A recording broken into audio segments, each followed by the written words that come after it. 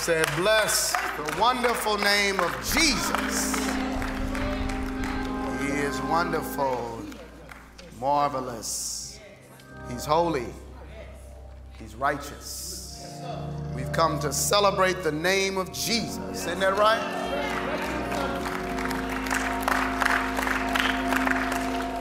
This is the day that is confirmed that Jesus did what he said he was going to do.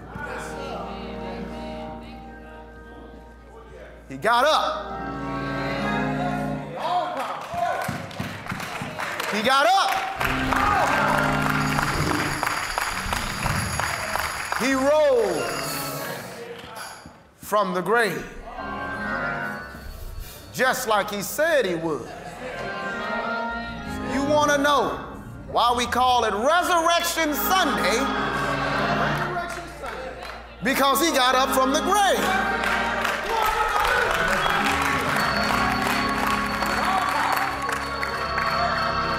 Buddha didn't get up. Muhammad, he didn't get up. But Jesus Christ rose from the grave. Thank you, Lord. We serve a wonderful, wonderful God. A day of celebration to the King of Kings and Lord of Lords. As the choir was singing, they couldn't help but think of a scripture in the book of Psalms, Psalm 24. It says, lift up your heads, O you gates, and be ye lifted up, ye everlasting doors. And the King of glory, and the King of glory, and the King of glory, the one that sits on the throne, that King, the King of glory, guess what he was going to do? And the King of glory shall come in.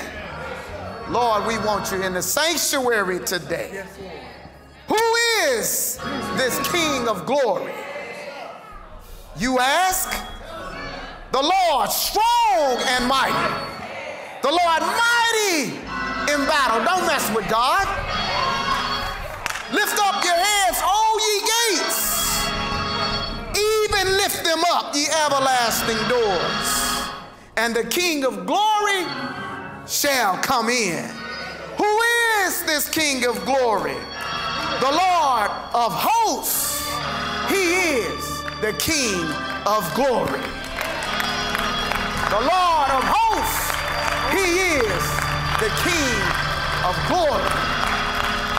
We come to celebrate Jesus Christ today. I'm just so glad and so thankful for all that God has done. This is a day that we go back and remember that God, not only did he raise himself up from the grave, but he resurrected you and he resurrected me from the sin, y'all work with me today because I'm excited, from sin and from shame, because the devil had you bound.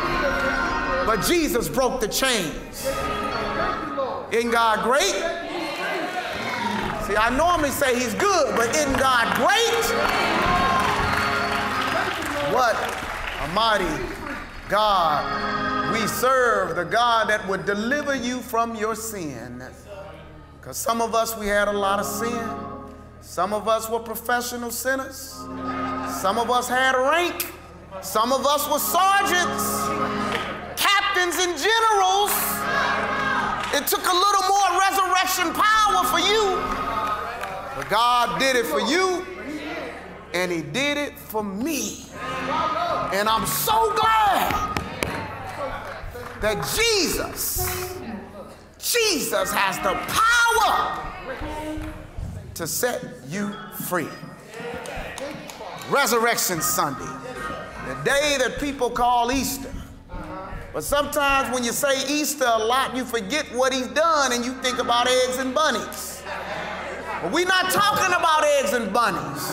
We're talking about the Lord Jesus Christ who died on the cross, got up. He didn't stay in the grave. prayed. Oh, we in the midst of a good time today.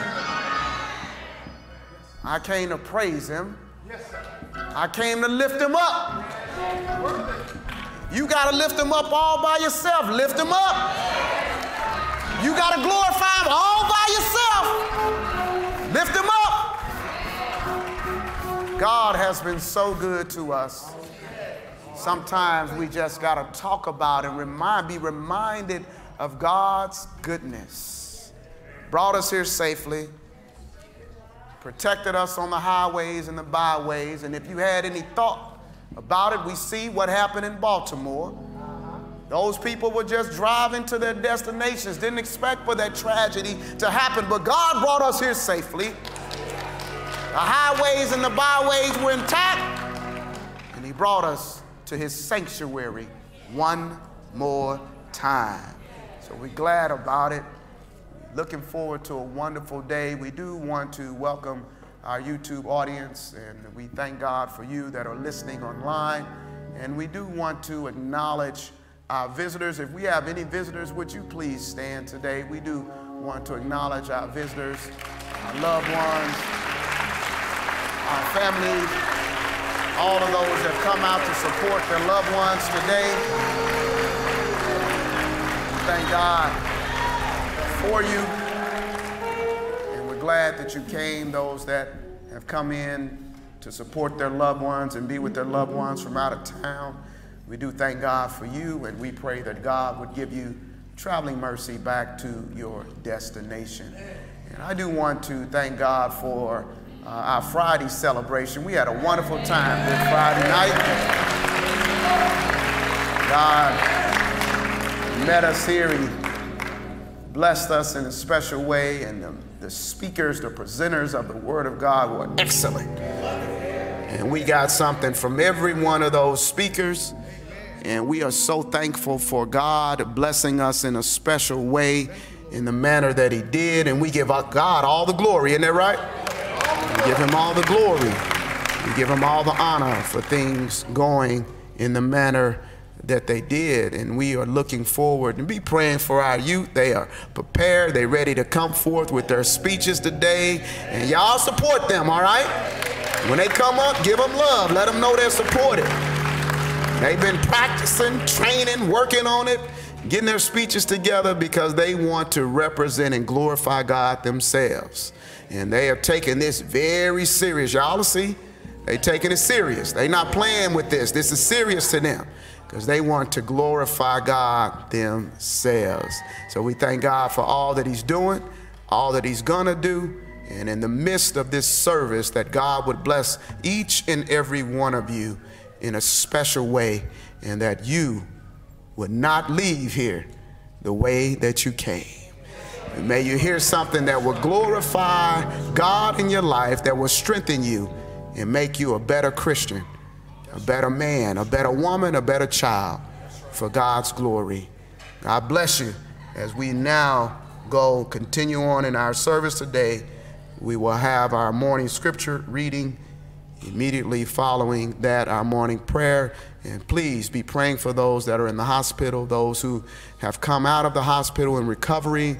Pray for those who have lost loved ones, and ask that God will console their hearts and give them strength. And we're praying for those that are still in the hospital and have the desire to be here, but unfortunately they cannot. Keep those people in your prayers. God bless you. Amen. Amen. Amen. Amen, church. If you have your Bibles, turn to 1 Corinthians chapter 15, beginning at the 11th verse throughout the 22nd verse. 1 Corinthians chapter 15, verse 11 reads, "Therefore, whether it were I or they, so we preach, and so ye believed.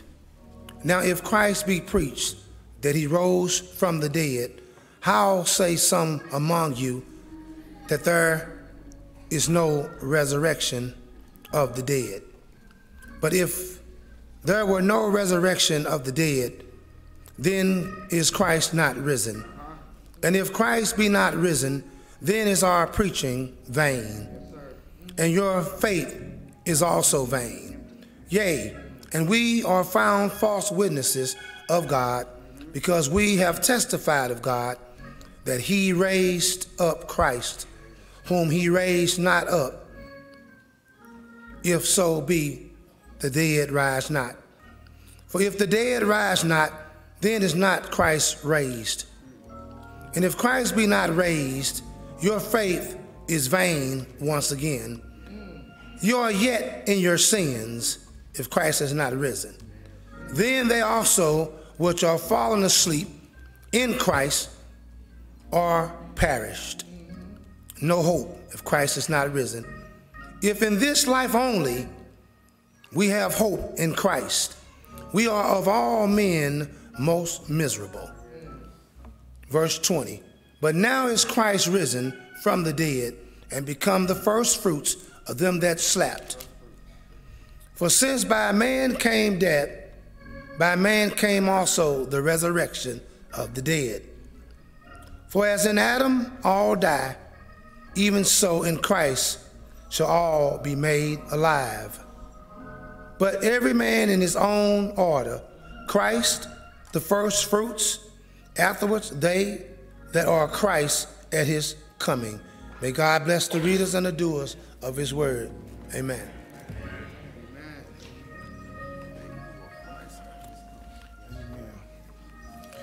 Let us pray. Heavenly Father, the Father of our Lord and Savior Jesus Christ, thank you, Father, for this blessed day that you bestowed upon us, Father. For, Father, this truly is a day that we've never seen before. And, Father, we want to thank you. Father, if I had 1,000 tongues, I couldn't thank you enough, Father, for your darling Son, Jesus, that you sent from heaven to this world, Father, that he may die and sacrifice so that our sins could be forgiven and that we could have a relationship with you. Thank you, Lord, for that precious blood that was shed on Calvary's Hill, for the resurrection of my sins, Father. I thank you for all that you've done. I thank you all for what you're doing, Father, and for that which you have not done yet. Thank you for that magnifying King of Kings and to the Lord of Lords. Thank you, Jesus Christ, for all that you've done for me, for a wretched sinner like myself. I thank you, Lord. I thank you for this day forward, Father, for all that you've done. And if you do nothing else, Father, you've already done enough. I thank you, Lord, for continuing to lift me up in spite of these trials and these tribulations. Thank you, Father, for continuing to comfort me, Father, during these death times that we face. Father, I know as long as my hand's in your hands, Father, I shall not fear. For yea, though I may walk through the valley of the shadow of death, I will fear no evil, for you are with me. I thank you, Father. If I had 1,000 tongues, I couldn't thank you enough. Thank you, Father, for never leaving me nor forsaking me. Thank you, Father, for never putting more on me than I'm able to bear. This I pray to the Lord of Lords and to the King of Kings, my Lord, my Savior, in his name, Jesus Christ. Amen. Good morning, brothers and sisters. As you know, here in our ways of giving, the ushers no longer take up the offering. We would like to acknowledge our ways of giving.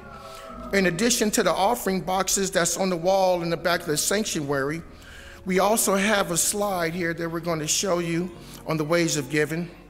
May God continue to bless you. And now we would turn this over now to our youth choir, amen, or to our youth.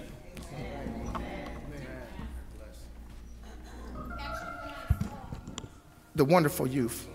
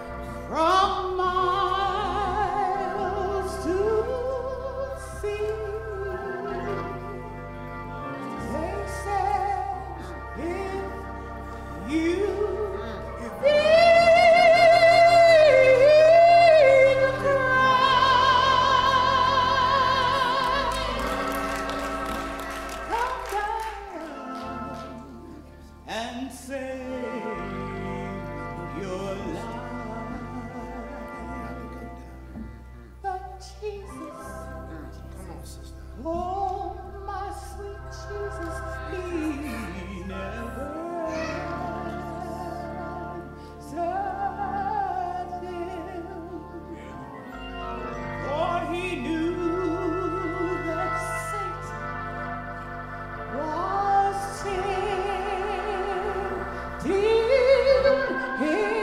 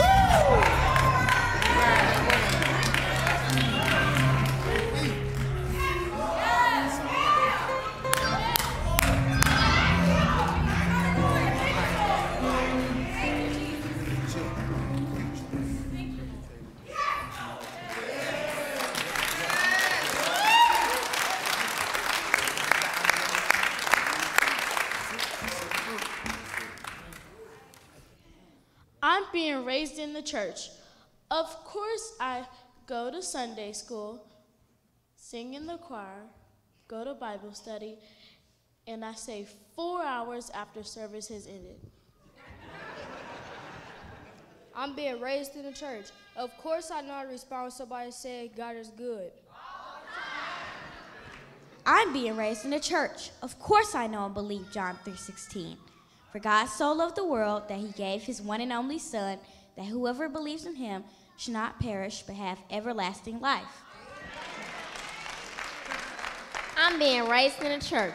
Of course I read my Bible and have a real relationship with Jesus.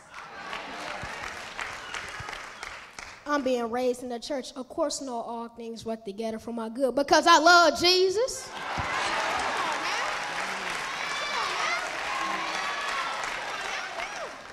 I'm being raised in the church. Of course I wear my Sunday's best every Sunday. I'm being raised in the church. Of course I had fun at the Easter celebration and egg hunt yesterday. I'm being raised in a church. Of course, I know the Easter bunny and Easter eggs have nothing to do with what Jesus did for us on the cross.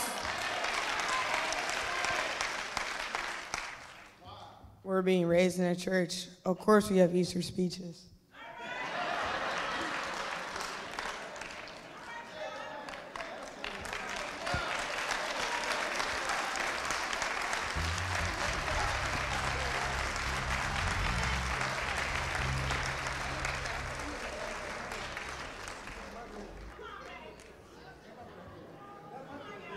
John 11:25 says, Jesus said to her, I am the resurrection and the life. Whoever believes in me, though he die, yet shall he live.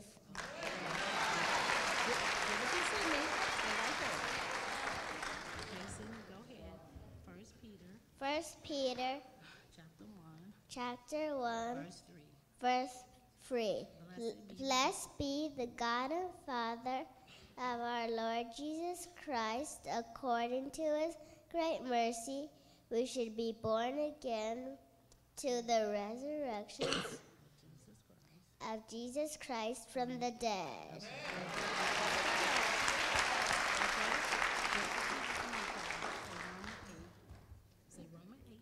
Romans 8:11 of the Spirit of him who raised Jesus from the dead, telling you he will raise Christ. Jesus from the dead. Okay, go ahead, say yours. Jesus said to her, I am the resurrection and the life. Whoever believes in me, though he died yet, shall he live. In everyone who lives and believes in me shall never die. Do you believe this?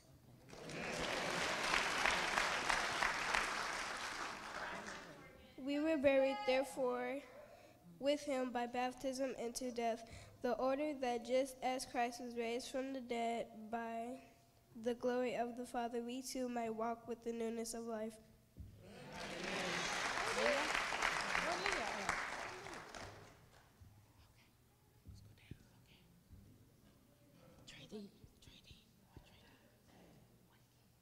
Trady's not here with Summer. Come on, give it to Summer. I'm helping, yeah. Say Romans 8:34. Romans 8:34. So who then is one? Say that. Who then is one Who condemns? who condemns? No one. No one. Jesus Christ. Who died. More than that. More than that. He was raised to life. Who was raised to life. Is at the right hand. Is in the right hand Of God. of God. And also And also for us. Say for us. Say for us.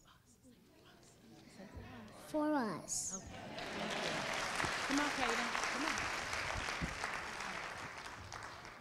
Okay, stay right here, Kaden. Say Romans 10:9. Hold it up. Come on. Say Romans 10:9. Romans 10. Okay. If you declare with your hold it up in your mouth. So if you declare with your mouth, Jesus is Lord, and believe in your heart that God raised him from the dead, you will be saved. You'll be saved. Okay.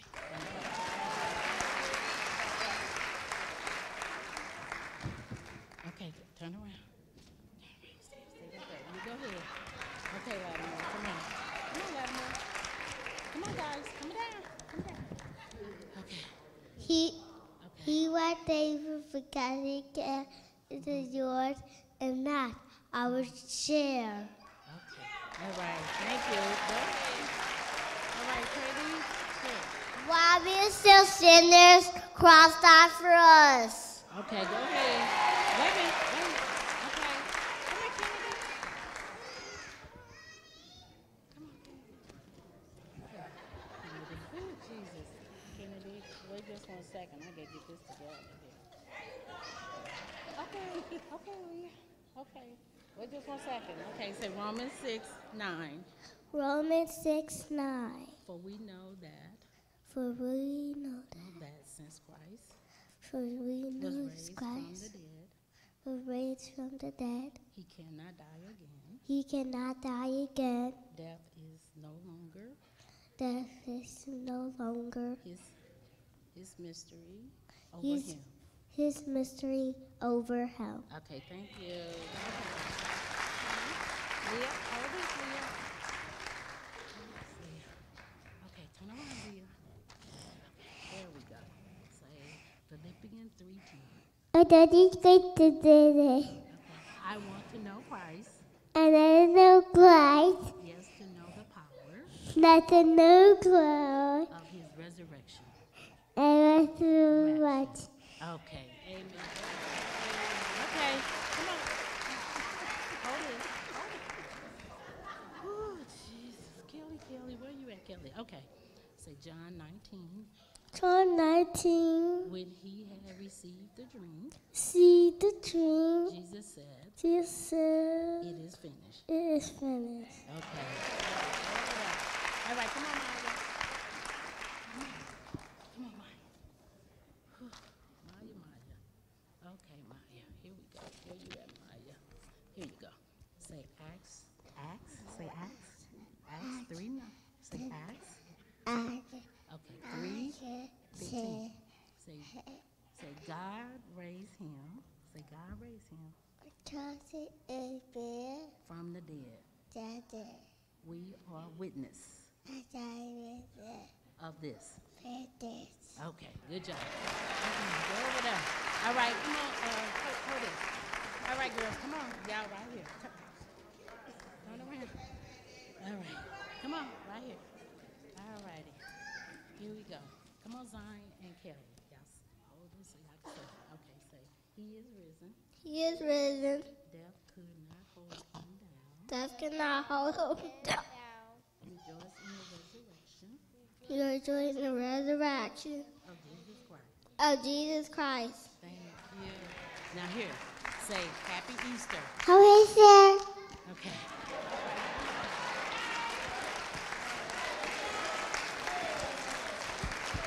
Good morning. Let's get on our feet and give our children a round of applause. They did an awesome job. Amen. Happy Easter. Happy Easter. All right. Not all of our youth worship through song and speeches. Our very own little sister, Jemiah Hill, she worships God through her art. So on the back of your program, you will have some of her pieces. So keep those, because that's her signature. And she's going to be famous one day.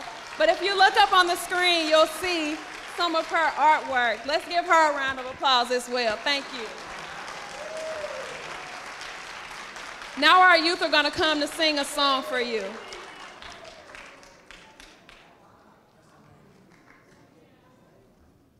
Hurry, little ones. Come on. Come on over. We're going to sing a song, remember? Let's go. Let's go.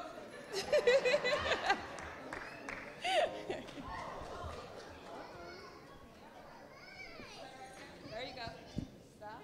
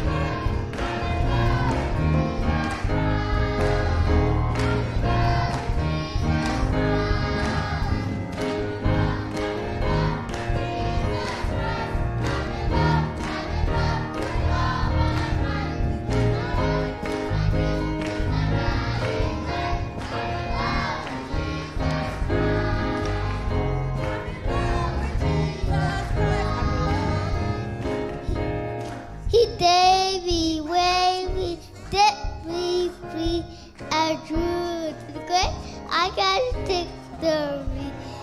It's real joy. I got victory.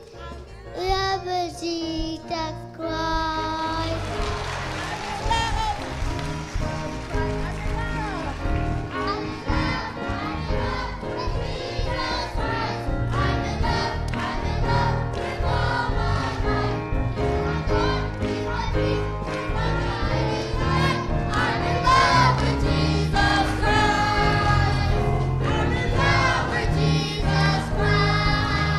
He saved me, He raised me, He set me free, and through His face I have victory. He has done so much for me. I'm in love with Jesus Christ. I'm in love with Jesus Christ.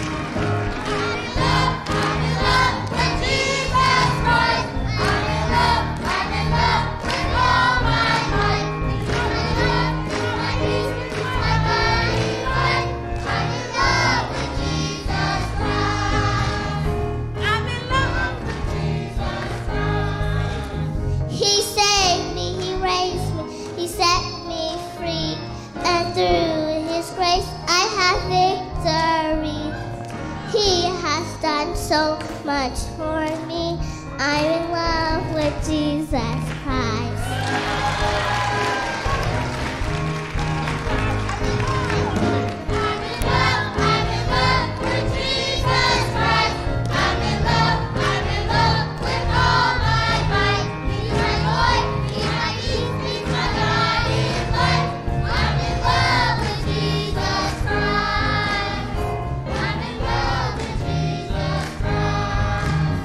He saved me, He raised me, He set me free, and through His grace I have victory. He has done so much for me. I'm in love with Jesus Christ. I'm in love with Jesus Christ.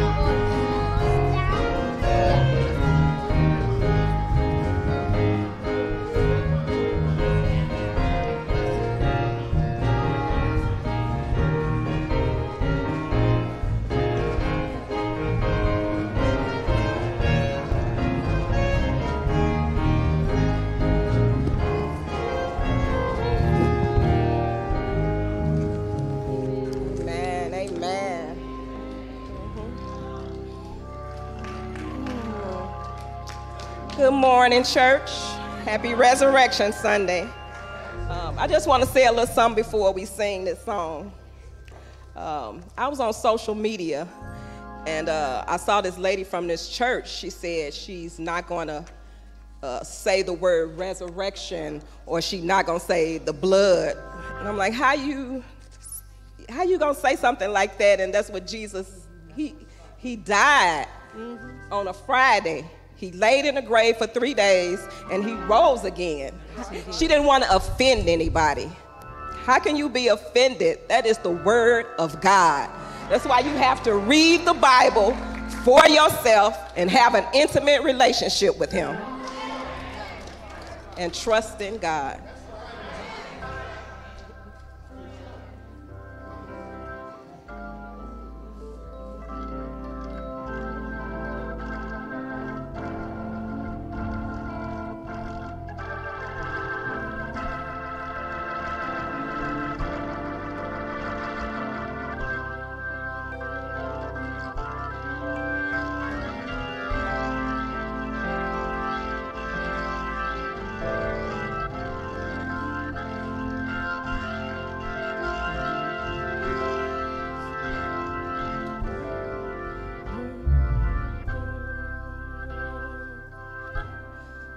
Blessed assurance,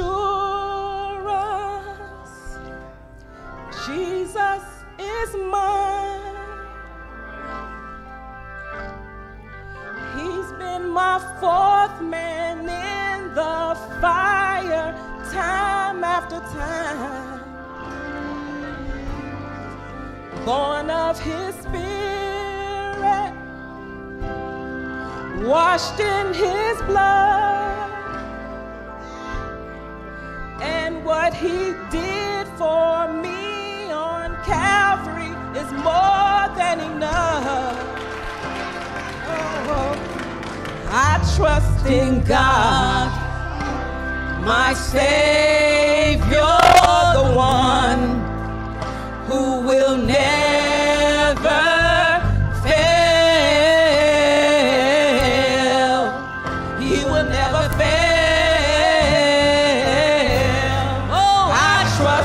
God, my Savior, the one who will never fail.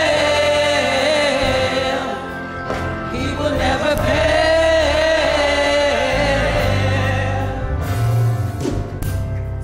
Perfect submission, all is at rest.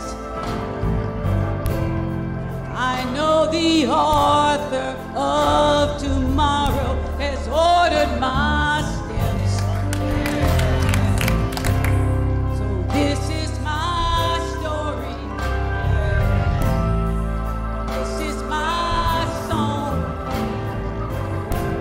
I'm praising my risen King and Savior all the day long. Oh, Savior, the one who will never fail. He will never fail.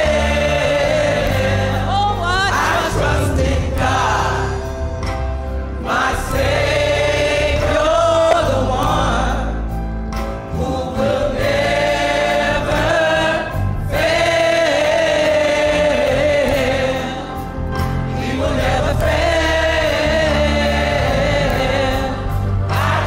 In God, my Savior, the one who will never fail.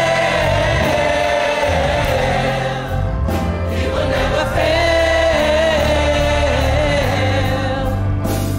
Church family, I've had some moments in my life that I had to deal with. I had some grief moments. And I just want you to know today that when you don't trust in God, you're going to have all kinds of problems. But when I gave gave my life to Christ, this is what I did.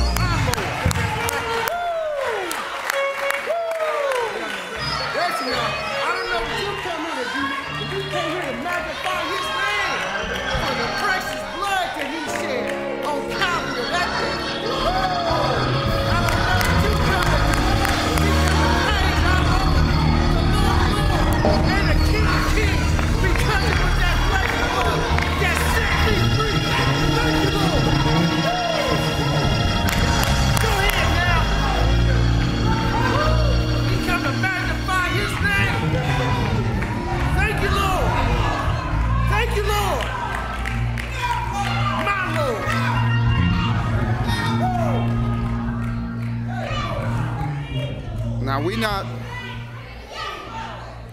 worshiping that, because it's fire shut up in your bone anyway. Praise him, glorify, magnify him. We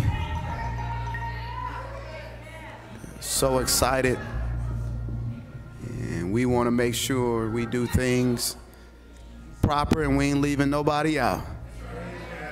And we want to make sure that we take these few moments to allow this space for our youth. Amen. Thank you, guys. Callie worked so hard on her Easter speech, and I don't know if you all heard her or not during the speeches, so we're going to give her space to say her speech that she worked so hard on.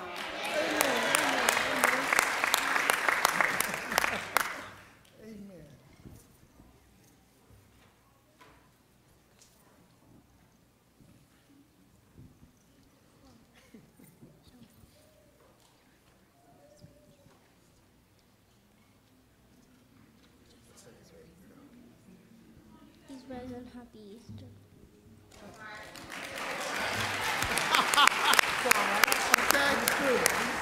Okay. And if you could keep that microphone at the podium there for us, Sister Tamara, we have one more thing we want to do before we present the Word of God. We want to allow space for Minister Walker. Would you please come? He's got a poem that he would like to present to the church. Amen. Applicable for this Sunday, so we thank God for him as he comes. And then we, immediately following the poem, we will present to your hearing the Word of God. Amen.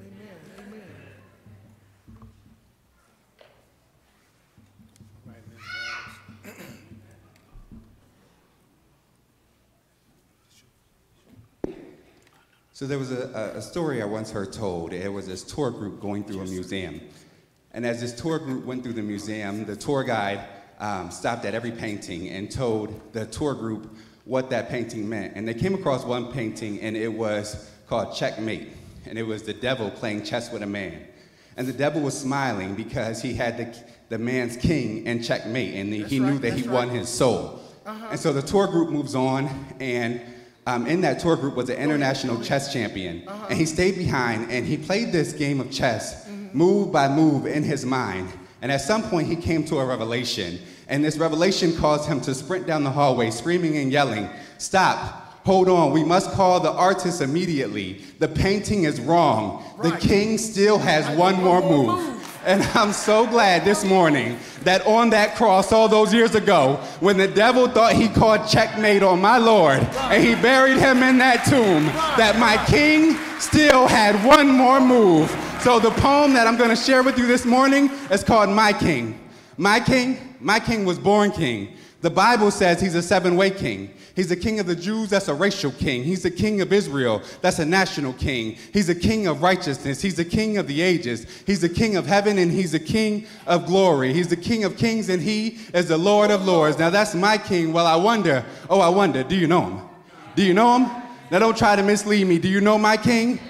David said, "The heavens declare the glory of God, and the firmament shows his handiwork." My king, he's the only one whom there is no means of measure that could define his limitless love. No far-seeing telescope can bring into visibility the coastline of his shoreless supply. No barriers can hinder him from pouring out his blessings. Well, he's enduringly strong. He's entirely sincere. He's eternally steadfast. He's immortally graceful. He's imperially powerful. That's my king. Well, he's the loftiest idea in literature. He's the highest personality in philosophy. He's the supreme problem in higher criticism. He's a fundamental doctrine of true theology. He's a cardinal necessity of spiritual religion. I wonder, do you know him? He's the miracle of the age. He's a superlative of everything good that you choose to call him. He's the only one, and I said he's the only one who could supply all our needs simultaneously. He supplies strength for the weak.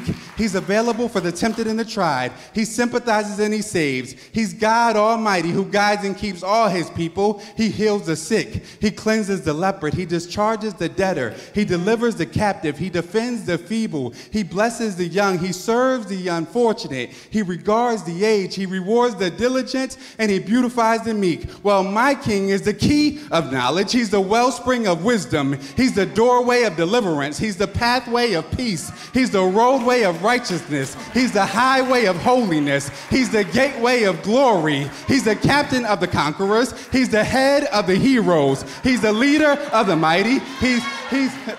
That's my King. His office is manifold. His promise is sure. His light is matchless. His goodness is limitless. His mercy is everlasting. His love never changes. His word is enough. His grace, oh, y'all didn't hear me in here. His grace is sufficient. His reign is righteous. His yoke is easy and his burden is light. I wish I could describe him to you, but he's indescribable. He's indescribable. I'm coming to tell you that the heavens of heaven couldn't contain him, let alone some man try to explain him. Well, you can't get him off of your mind, and you can't get him out of your hands, and you can't outlive him, but you can't live without him. Yay, Lord, that's my King. That's my King.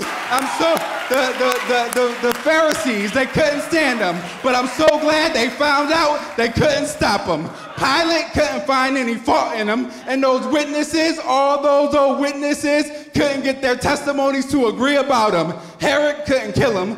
Death couldn't handle him, and that grave, that mean old stank old nasty old grave, it couldn't hold him. Yay, Lord, that's my King. That's my King. He always has been, and he always will be. I'm talking about the fact that he had no predecessor, and he'll have no successor. There was nobody before him, and there'll be no one after him. You can't impeach him, and he's not going to resign. That's my King.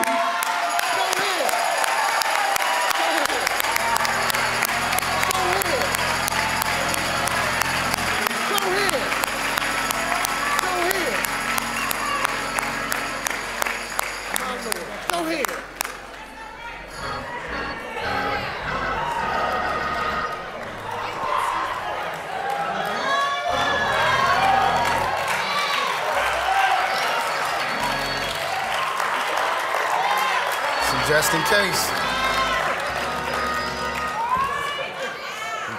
Just in case you thought, we not playing church.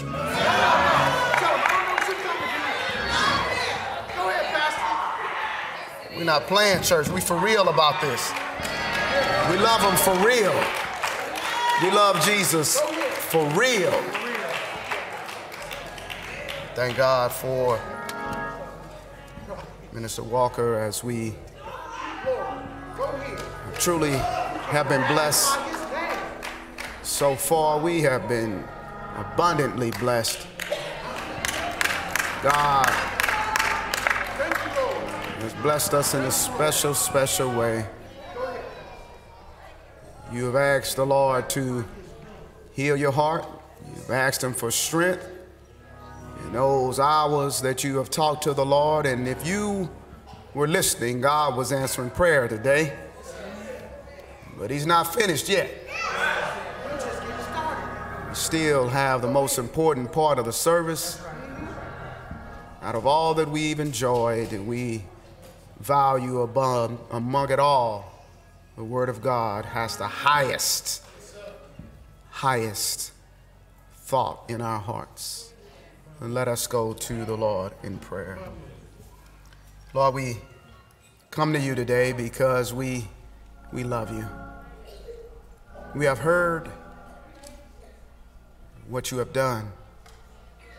There are others that know what you have done. And there are others who want to know and have an understanding of what you have done. We're praying that your Holy Spirit rule, reign, and abide. Do what you do. You convict hearts, you edify, you build up your people, you comfort in times of need. But bless your word today that it may come forth with power, that it may come forth with clarity, and that it may fall on good ground in the hearts of your people. And as it falls on that ground, oh gracious Lord, break it up. Help it to be good ground, that fruit may grow on that particular ground, fruit that glorifies and fruit that magnifies you. We come to you because we believe that you hear our prayer. And we thank you for what you have done and what you're about to do. In the mighty name of Jesus Christ we pray, and we give you thanks. Amen. Amen. Do want to speak to your hearing today. We've had a wonderful time of praise, worship, celebration.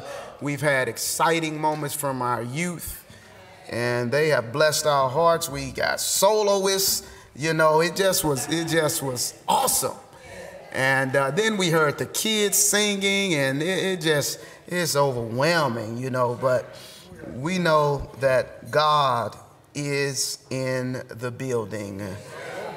And we are so thankful where two or more are gathered together in his name. He is there in the midst of us. So the question is, did you bring Jesus with you? Right. Brought him with me. Right. Me too.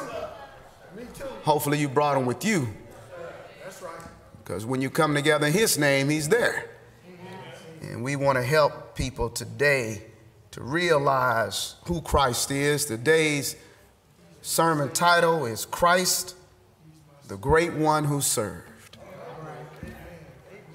Christ, the Great One Who Served. We've talked about the cross. We've talked about him getting up from the cross. We have talked about his promise, but we want to talk about God's kingdom. Because a lot of us have allowed the world to dictate how or what is considered greatness. But Jesus had a whole different paradigm of what greatness really is. Because if you start, and I like to say this because I remember when I was in kindergarten, they always tried to make you the best. Who's the best out of the best?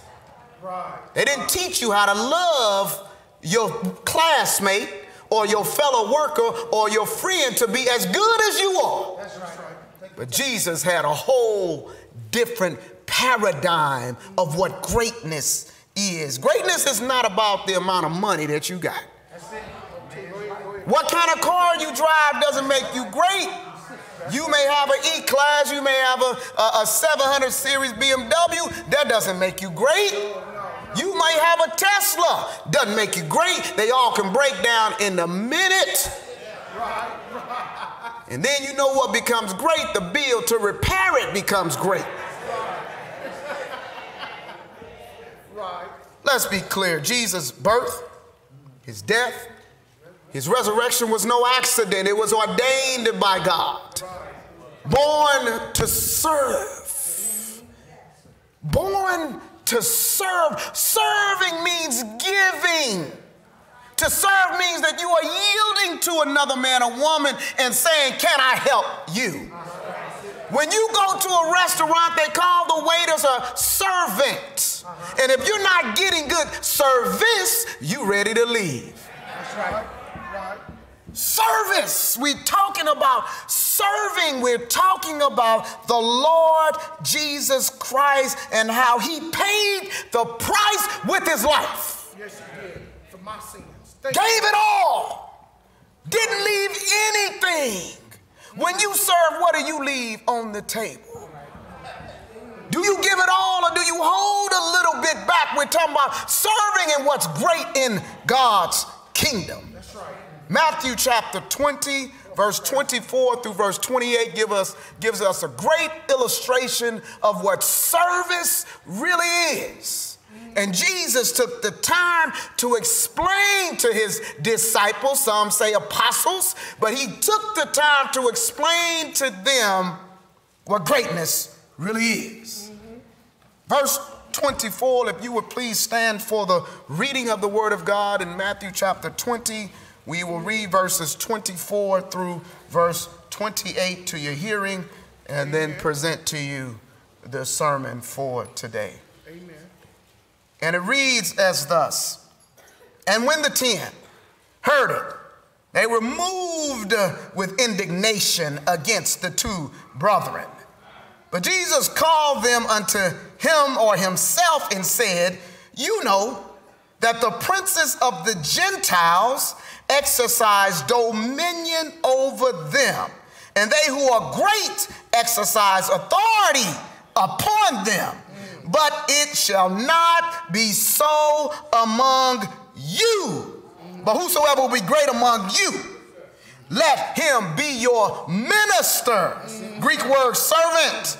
And whosoever will be chief among you, making it personal, let him be your servant, even as the Son of Man came not to be ministered unto, but to minister and to give his life a ransom for many. You may be seated if you can. He gave his life as a ransom. What is a ransom?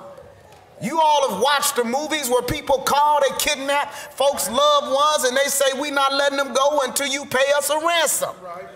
Isn't that right? That's the principle behind it. But this is different because Jesus gave himself to pay a price that the song said he did not owe. He didn't owe your price for your sin, but he was willing to give it. Let's look at this conversation. What's got the 10 all upset and mad? And the Bible uses the word indignation. What are they so upset about? Irritated. What's going on? What are they fired up about? And if you know the story back up, and Salome, the mother of James and John, came to Jesus and asked Jesus that if John and James could sit on her right hand and on the left. Give them a special spot in your kingdom, but they didn't understand God's kingdom and how Jesus Christ works. They didn't understand kingdom rules. So Jesus took this as an opportunity to explain to them kingdom rules. First of all, it ain't mine to sit on their right and they left. That's the first thing you got to know. And then as they are talking, the other 10 looking at the 2, wondering, what are they talking about? They beat Jesus. They beat me to Jesus. They got this. They got the opportunity to talk to Jesus before I did, and they want to know, what did Jesus say about them getting a spot? So they got to Jesus first because all of them were probably thinking, I should have beat them there. Y'all with me? Amen. They wanted a place in God's kingdom, and the other 10 are mad because they think James and John got what they asked for.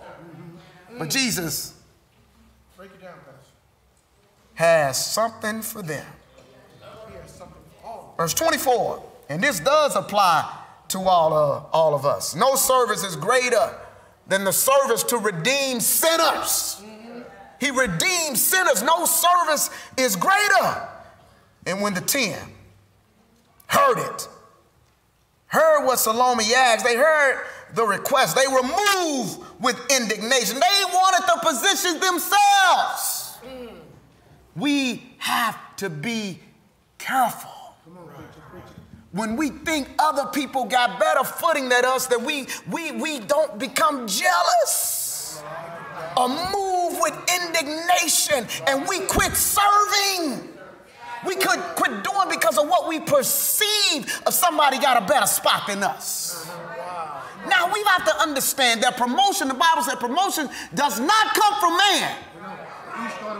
It does not come from the east. He's helping me here. It doesn't come from the east. There are men on the east. It doesn't come from the west. There are men on the west. It doesn't come from the north. We got men up north. It doesn't come from the south because we got men down there too. Promotion coming from the Lord. Now, if the Lord chooses to promote somebody, you might want to get out of God's way. Because you don't know what they've been serving, what they've been doing behind the scenes.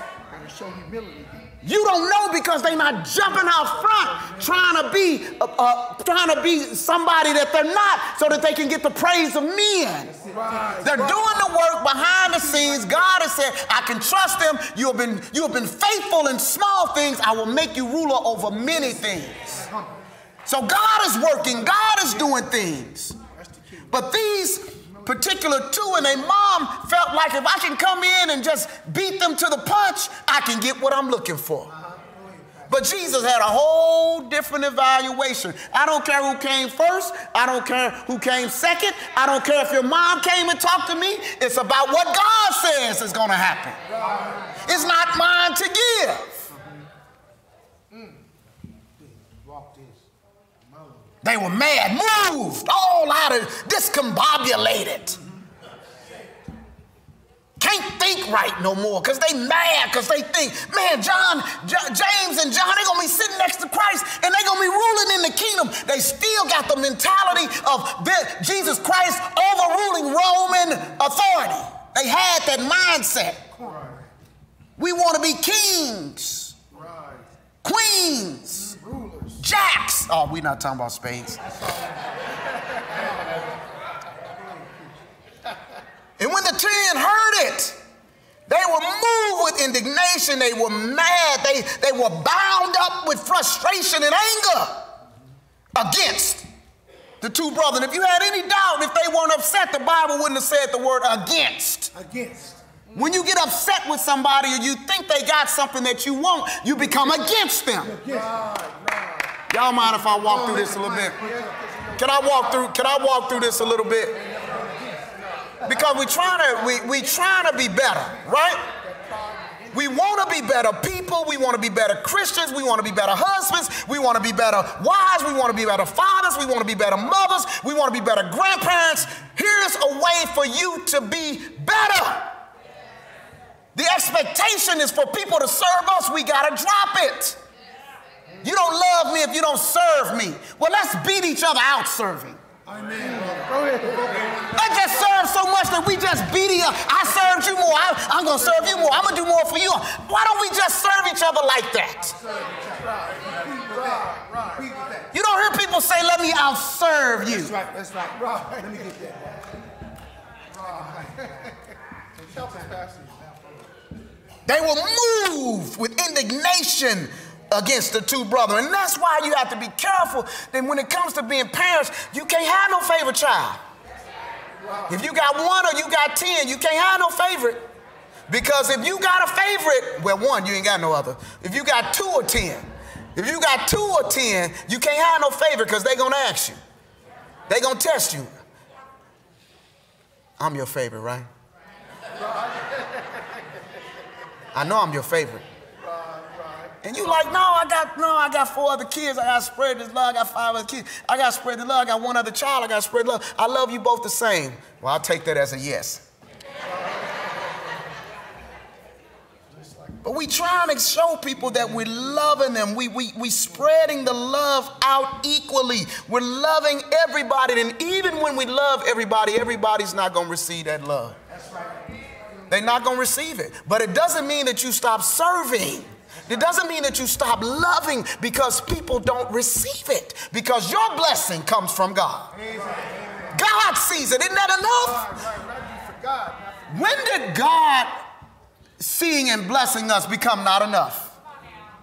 And we expect so much from people. We're expecting for people to pat us on the back, and we don't get it. We get disappointed.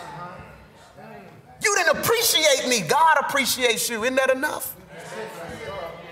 He's the one with the rewards that when you see him face to face, he's going to give you a crown of righteousness. I don't want your crown more than I want his. You shouldn't want somebody else's crown more than his. Become men pleasers, and the Bible says you got your reward. You got your pat on the back. So don't expect nothing from God. Y'all give me a few more minutes here. Christ, the great one who served. Right here, James and John. Mad at James and John. Some people going to be mad at you. Why pastor got them teaching? Why pastor letting them do Sunday school? Why pastor letting them do this? Why they this? Because they asked. Go ahead. Right. Can I teach? Can I do this? Yes. You got the gifts. Let's sit down. Let's talk about it. You got the gift of teaching. You can present. Let's go. We gonna delegate. And we're going to be there to help you and support you in those moments. You didn't ask. I can't read minds. So don't think that the pastor or any other teacher or any other leader, the Sunday school superintendent, don't come to Deacon Thomas and say, hey, why am I teaching and you ain't told him you want to teach? Don't get mad at him for that. We're not doing that. Be clear, make it clear, concise what your desires and what your gifts are so that they can be used. We want willing workers. We looking. Oh. They back here preaching, y'all. We want workers for the glory of God. And we see God is working. We need people here to love and teach these kids how to sing properly and teach them about the Word of God and walk with them in times that are difficulty and hug them when they need hugs and clap for them when they need to be encouraged. That's what we're looking for. They're not getting that if we're not here, right? Don't just drop your kids off. Come with them. That's right. Find out who's teaching your kids. Find out what your kids are being taught. Check on it. See if it's right. Pray for the people that are dealing with your kids. You know they need prayer.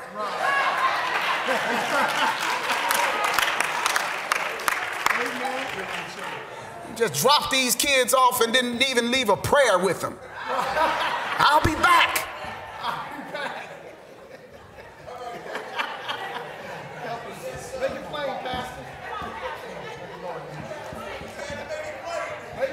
Y'all know what I'm talking about. They come back and they tell you your kids was bad. You be like, my kid? No. Yeah, your kid. Your kid. My kid. And we got to talk to them, get them right, teach them how to do things properly. Verse 25 says, but Jesus called them all. Called them. Come on over here. 12. 2 and a 10, the 2 that thought they had an inside scoop, and the 10 that thought they were on the outside. Called them all together. Let's meet. Let's talk about this. He called them unto himself and said, y'all spirit's not right. You're mistaking my kingdom. You know, here's what's going on in your mind. You visualize the Gentile kingdoms and how that worked. You know that the princes of the Gentiles exercise dominion over them. They dominate them. They got leaders that dominate you, and some of y'all got bosses that dominate you every morning. Every time you go to work, they prove to you that they the boss. I'm your boss. You don't need to tell me. I know you my boss. It's right on the door. It says such and such, boss of everybody. It says it right on your door. Boss of everybody. Mr. such and such. Mrs. such and such. Boss of everybody. We got it. We know it. You don't have to dominate me. The Gentiles, they demonstrate power and try to suppress you. They dominate you. They exercise dominion over them, and they who are great exercise authority upon them. Worldly greatness. When people believe that they are great in the world, you're going to know about it. You are going to know about it. It's clear that they think that they are better than you. That's right. Come on, preach this now. Come on, preach it. It's clear. You go to talking to them, you can't get 2 words in. They go to talking, you still can't get 2 words in. Because all their thoughts are you not enough to talk to me. What can you give me when you less than me? I can't receive anything from you because you're less than me. But God can use anybody in here. God can use anybody from the cradle to the grave to give you a word of edifying, a hug, a smile, to build you up.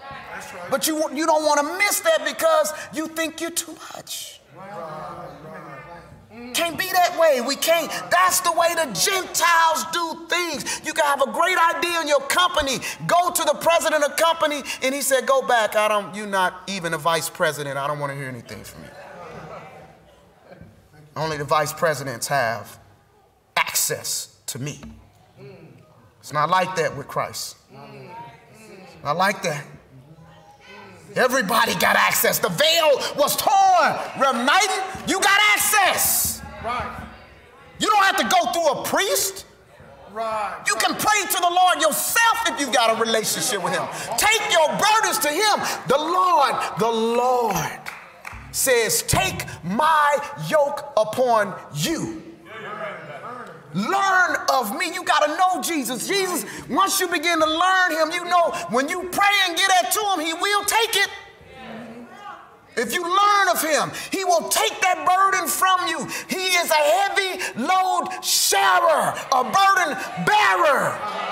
Talk to the Lord, and if you really know him and you dealing with something, you can take it to the Lord, and he will lift you up and encourage you. That's why he says, learn of me. Learn of me that's how I am. That's who I am. Take my yoke upon you and learn of me, for I am meek and lowly in heart. Look at that, lowly in heart. And he talks about finding rest, not just rest that you can sleep 8 hours. But rest unto your souls, the inner man, the inner woman, deep down inside. So when the Bible says he will give you peace that passeth understanding, you understand that because you learned of him. And when everybody else is they all twisted up and can't handle what they're going through, you got peace. And they don't understand why you have peace, because you gave the burden to the Lord. You laid that yoke upon him because you have learned. And you have learned through your relationship and learning more about Jesus that he really will take it. Yes, he will. He will take the difficulties that you're dealing with, and he will walk with you. You got to know him like that. You have to know him like that. He breaking down. Let's get off of this mentality of the world system. You have been corrupted in thought because of the world system. But it shall not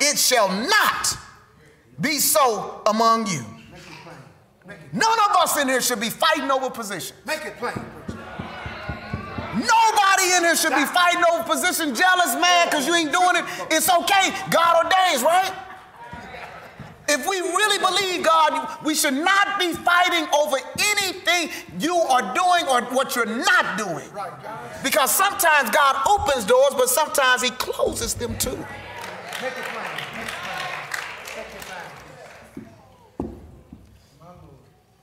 It shouldn't be that way with you. Don't be jealous of other people. You haven't been through what they've been through. You didn't go through God's scholastic spiritual class to go through what they've been through. You haven't been through the trials. You haven't been through the surgeries, the pain. You ain't dealt with what they've dealt with. As God shaped these men and women to be in the positions that they're in. That's God's work. That's God's business. We want to tell God how to do things so bad. It's like your child coming to you saying, no, we not.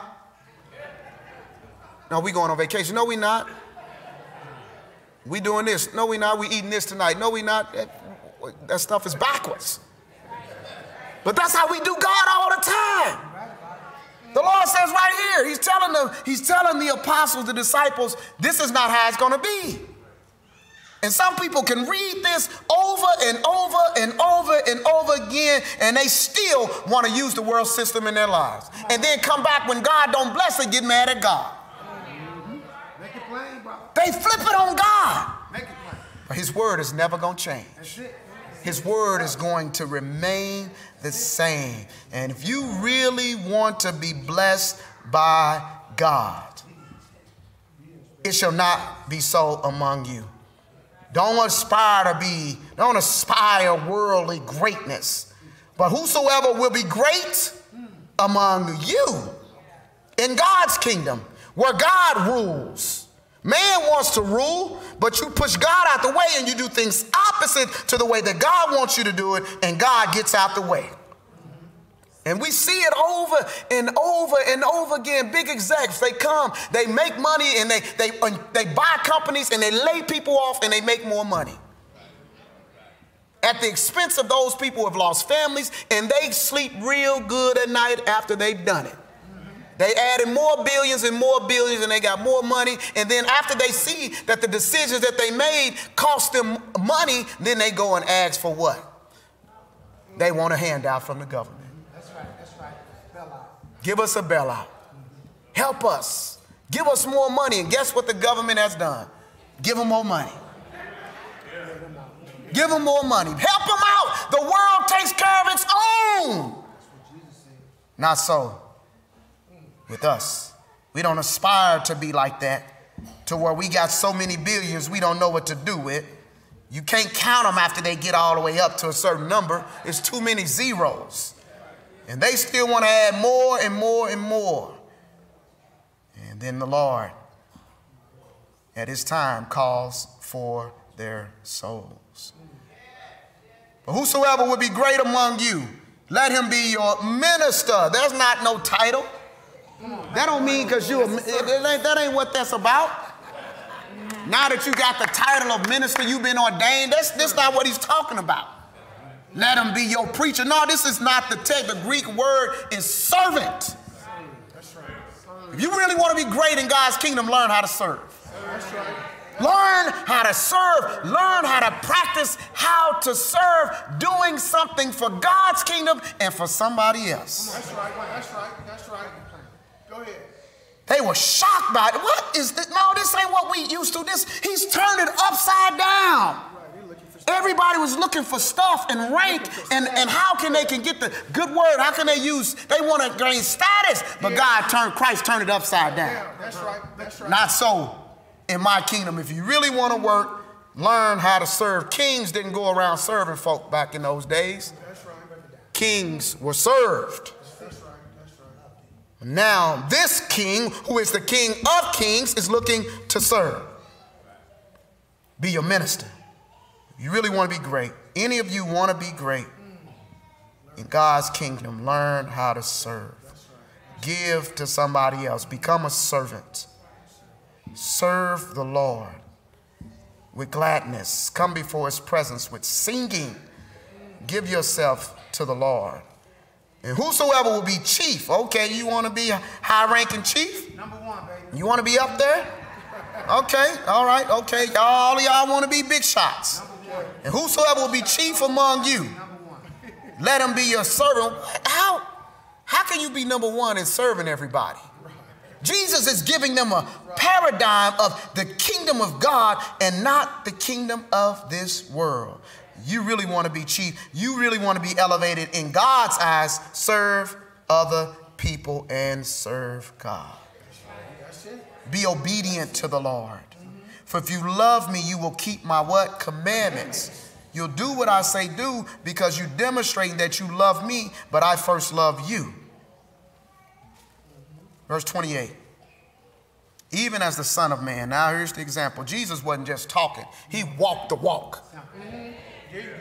You got a lot of people that's real good at talking. Well. When it's time to do it, you can't call them no more. I changed my mind. No, that's too much. But you said it. Let your yea be what? Yea, and let your nay be nay. You can't do it. Tell me you can't do it. Right. That's right. And we respect that, and we all respect that. If you can do it, don't say you can do it and then you pull out. Even as the Son of Man came not to be ministered to. Here's the example he's giving them. Here it is. But to minister. This is radical to them. And to give his life a ransom for many. You mean to tell me the Messiah, the anointed one, the one that we have waited for, the one that we have been looking for, the one that we anticipated would deliver us from Roman rule is going to die? You mean to tell me we can't put our minds around this? We expected for you to come rule, reign, and take authority down here and get your people, bring back the Jewish people back into the place that we ought to be with you. But this is a radical thought that you came to die. They knew exactly what ransom meant.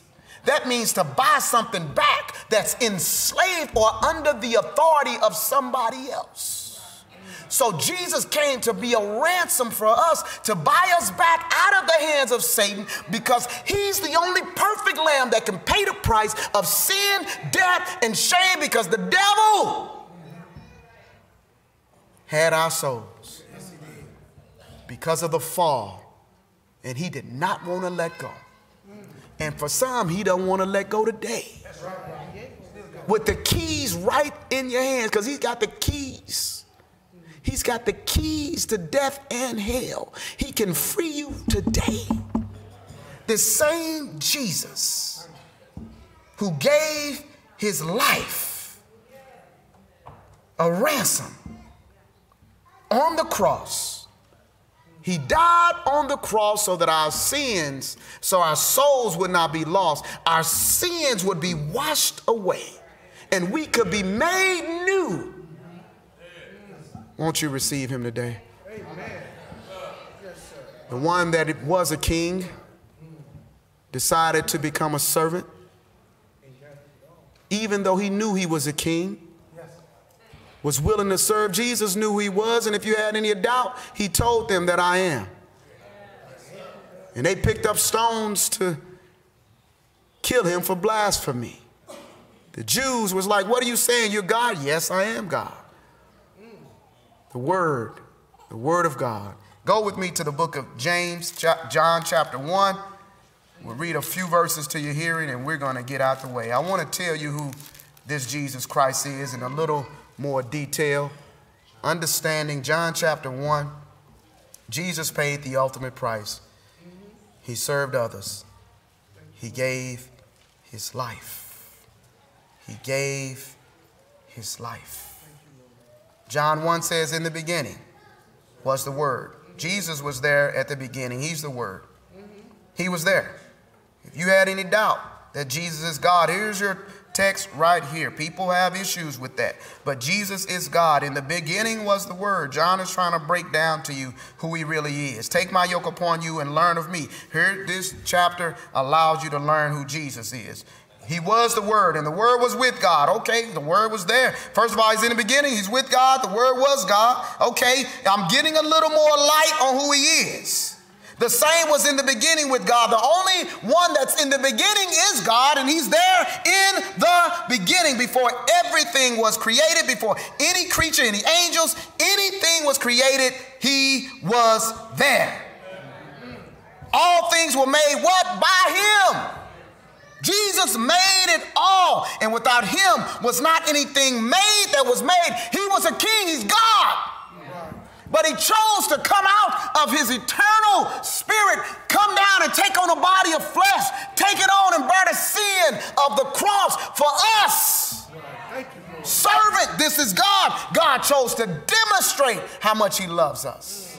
If you have any doubt that God loves you, he's showing it right here. Don't have any doubt. Don't allow the devil to deceive you that you're not loved. You're not going to amount to anything. For God, this man preaching with me today. I'm going right over to John 3:16, and he's right with me there. And this is the text we're going to end it with today, and you've heard it so many times.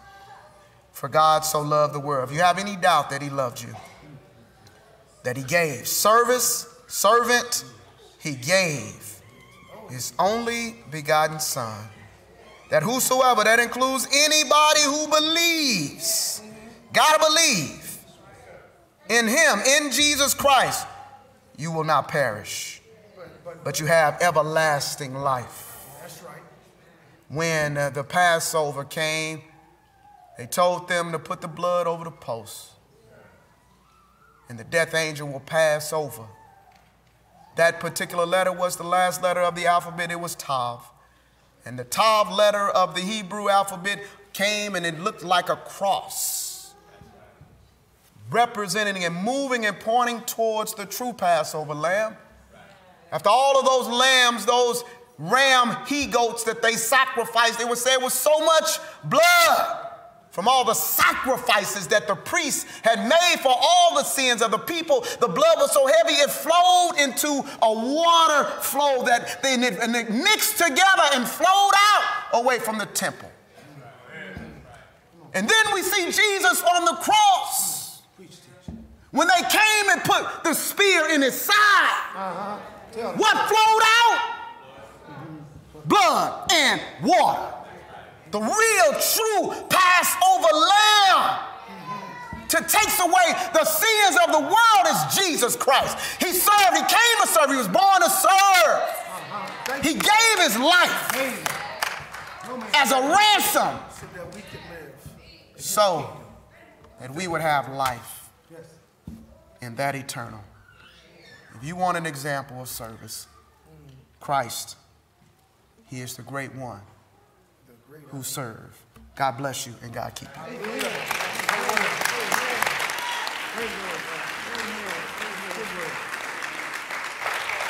The doors of the church are open as the deacons come. We know that people have come out to support their loved ones, their mothers, their fathers, their cousins, their sisters, their brothers. But we want to focus on Jesus Christ today. You may have come to show them your love and appreciation, but now the doors of the church are open. You may have heard from Jesus Christ today, the Holy Spirit, and you have decided to give your life to Jesus today.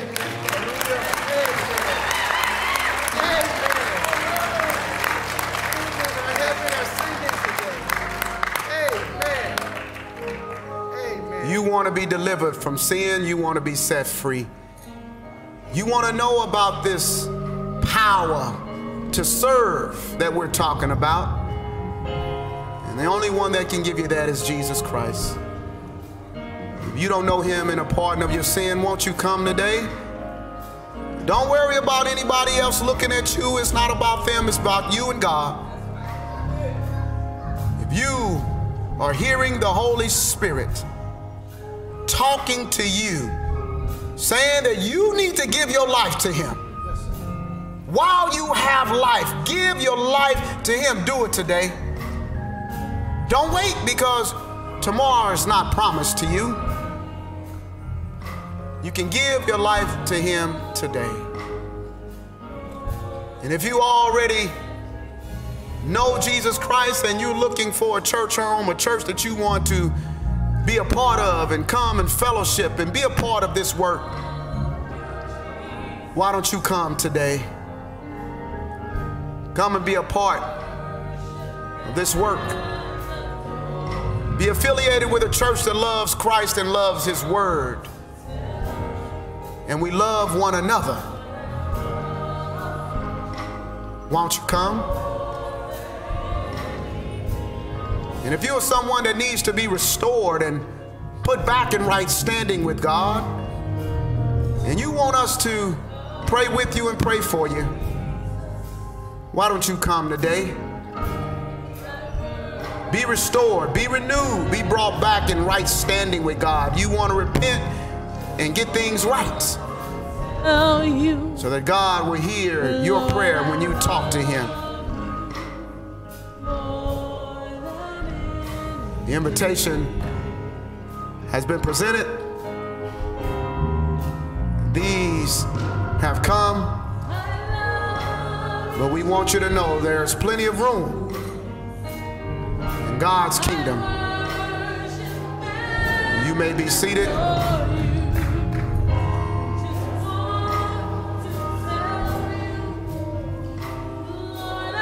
You serve.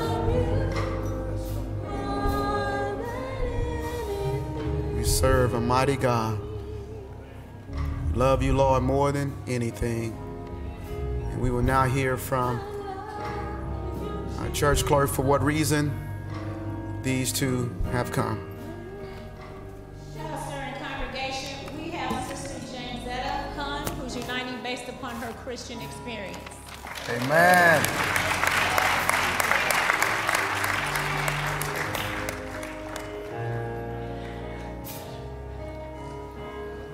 Kind of overwhelmed this morning. I just thank Jesus. Left a church that I had been at for 30 years. Whew. But when the Lord tells you to move, you gotta move. You don't worry about what everybody else thinks going on. You don't do all that, you just move. And that's what me and him did. I had visited here before, and I kept telling him, I don't think we gotta go that far. Like, I don't think we gotta go looking here and looking there. But I had to wait on my husband because he is the head of my household. So I've been coming, been enjoying Sunday school, and I just fell in love with y'all. That is just that simple. Y'all are very welcoming. Y'all let me be me. So I'm gonna continue to be me. I sing in the choir. I work with the kids. I'm here to do some work for the Lord. That's all I can tell you. We also have her husband, who is Deacon Darrell Hunn.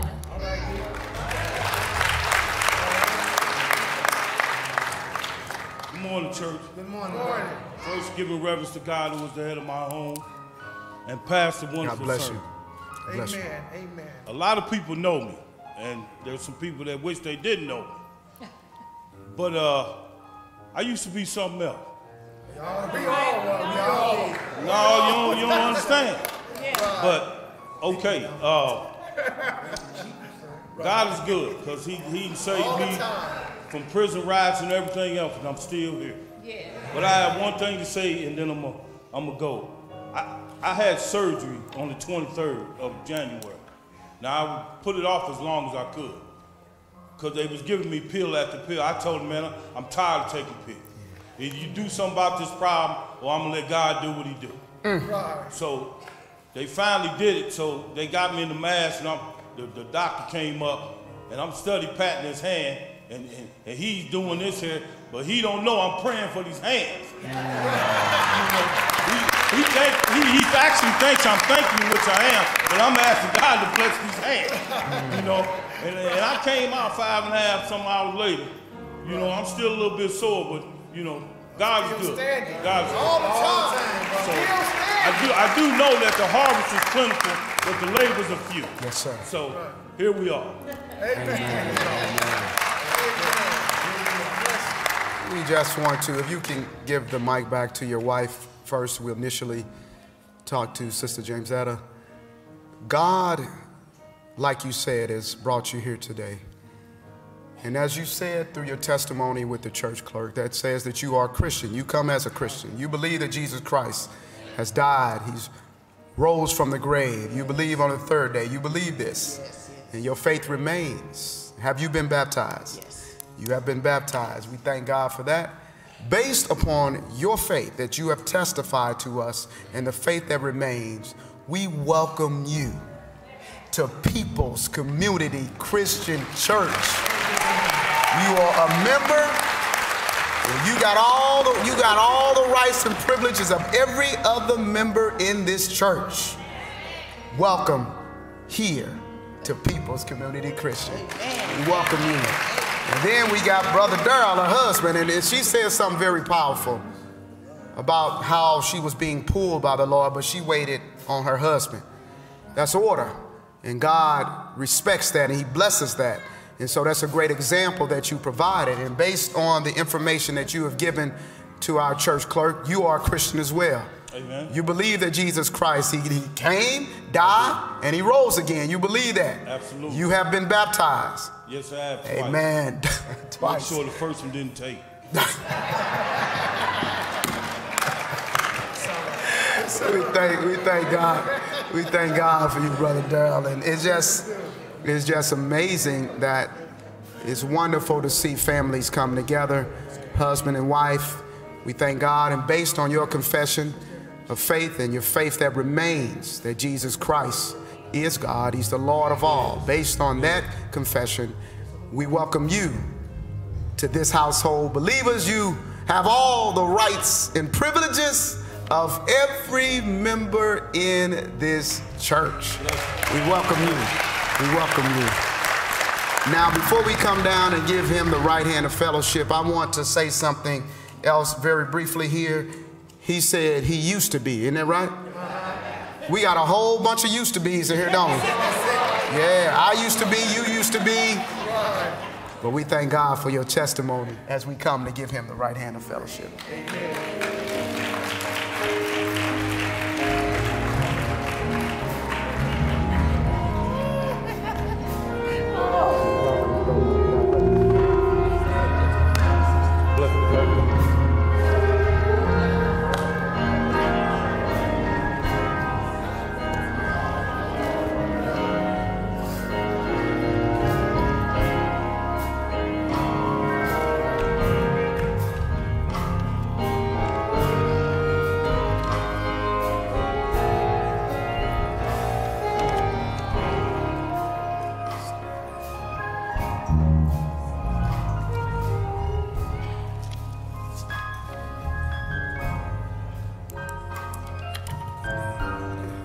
Hasn't been a good day? Yes, it has. And we want to thank God for everybody that has come. And I see my brother back there, Minister Woods. We acknowledge you. We see you back there. And we see Evangelist Woods back there too, raising her hand. We thank God for you guys. And let us stand for the benediction. We want to give God thanks for our choir. We want to thank God for all of the musicians, all of the soloists. Thank God for all the youth who had the courage to come up and do their speeches. And all of those that work with them, you are to be commended for the wonderful work that we saw today. Let us pray. Gracious Lord, we thank you. Forgive us for those times where we looked to be served and didn't serve others. We didn't follow your example. We didn't follow your lead. But we really do want to be more like you. It's not about us, it's about you. So we receive your instruction. We receive the way that your kingdom calls for greatness. Help us where we need help. Strengthen us where life screams out that it's all about us. It's not all about us, it's about you. So strengthen us, your people. Please, dear Lord, take us to our destination safely and bring us back to your house at your appointed time.